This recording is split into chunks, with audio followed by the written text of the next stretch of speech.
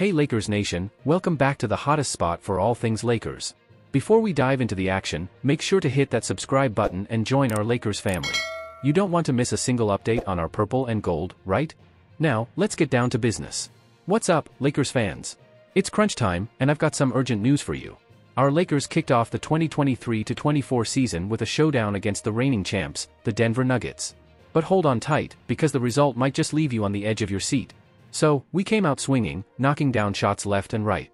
Taurean Prince even threw down back-to-back threes, giving us an early lead. LeBron, doing his thing with those signature layups, but the Nuggets' offensive game was no joke. By halftime, we were clawing our way back, but the score stood at 63-54. The tension was building. Third quarter, and it's do or die. Reeves and Prince making some crucial plays, keeping us in the game. But, folks, here's where it gets nail-biting. A late surge led by LeBron brings us within striking distance, 87-80 going into the fourth. Can you feel the intensity?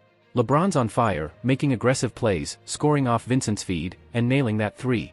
We're within 3 points, and you can sense the momentum building.